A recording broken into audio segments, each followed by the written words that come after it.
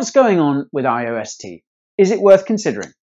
Hi there, my name is Guy, and in this video I'm going to give you everything that you need to know about the project. Before jumping in though, you need to know that we don't accept payments for our reviews and we don't wait for any mandate.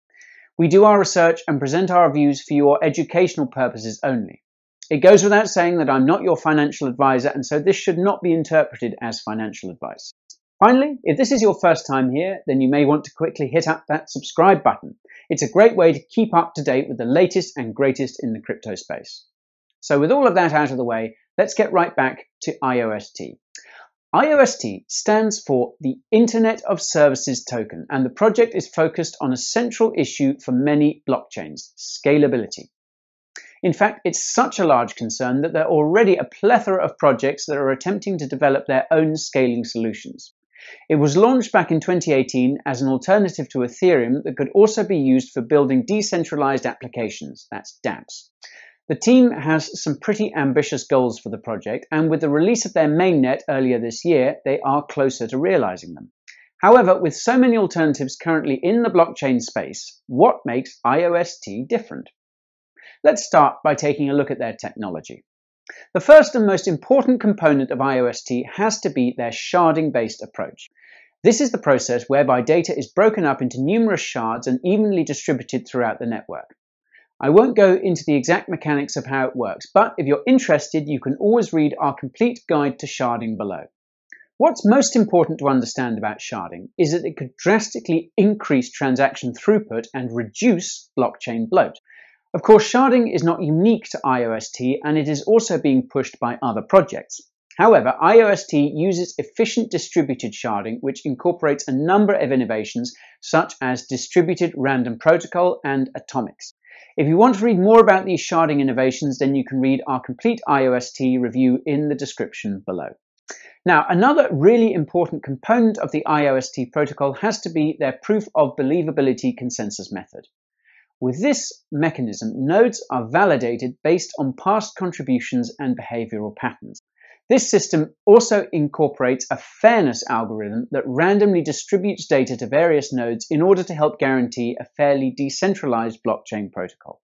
And finally, to combat bloat that arises from all nodes storing the blockchain, IOST uses a microstate block generation protocol, essentially pruning the blockchain where only block header information is stored. Now, if any of this has confused you, then don't worry, our complete review covers it all. Moving on though, let's take a look at their utility token. IOST is the token that is powering the network and will have a number of use cases. It will be used as a medium of exchange, a factor in a node's believability score, as well as being used for dApp execution and deployment. These tokens were initially issued on the Ethereum blockchain as ERC20 tokens, but have subsequently moved to a native token with the recent mainnet launch. You can easily swap the ERC20 variant for these. Unlike many projects built on Ethereum, IOST did not have a crowd sale ICO. The team minted the entire 21 million token supply and sold 40% of that in a private sale. In terms of price, the tokens hit the exchanges on the tail end of the 2018 bull run. However, they were felled in the ensuing bear market that engulfed the whole of the ecosystem. Anyways, let price be as it may. I want to actually look into the broader IOST project. The IOST team consists of over 30 members that are spread across Asia and North America.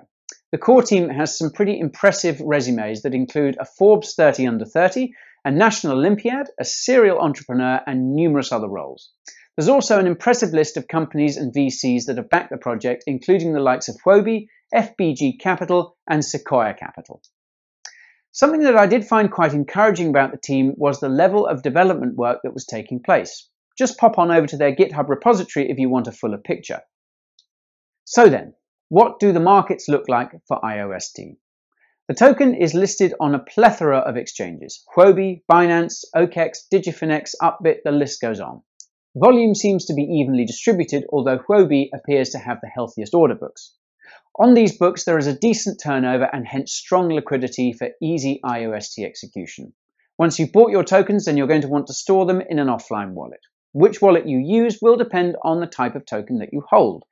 If you have the ERC20 type, then any wallet that supports Ethereum will do, including hardware wallets. However, if you converted to the native token, then you have a much more limited selection. Check the description box below for a list of the wallets that you can use. So, to summarize everything, here's my quick take. IOST does sound appealing. Scalability is a big concern in the blockchain ecosystem, and the IOST approach could provide a much-needed breath of fresh air. I also think that the project has some impressive team members behind it all while being backed by deep-pocketed VC funds. Development is moving forward at a steady pace, and the mainnet launch brought renewed interest to the project. Now, having said all of that, there are a number of competing blockchains with similar MOs. On the dApp development side, they have the likes of Ethereum, Lisk, EOS, etc. You also have projects such as Silica that have their own innovative sharding-based approaches to scaling. So, it'll be interesting to see whether IOST can adequately differentiate themselves from the pack as they continue to roll out their mainnet. And that's it, my overview of IOST. But what do you think of the project? Are you a fan of it, or is there another project that you're backing? Let me know in the comments. And of course, if this video was helpful, then don't forget to like and subscribe for much more from the Bureau.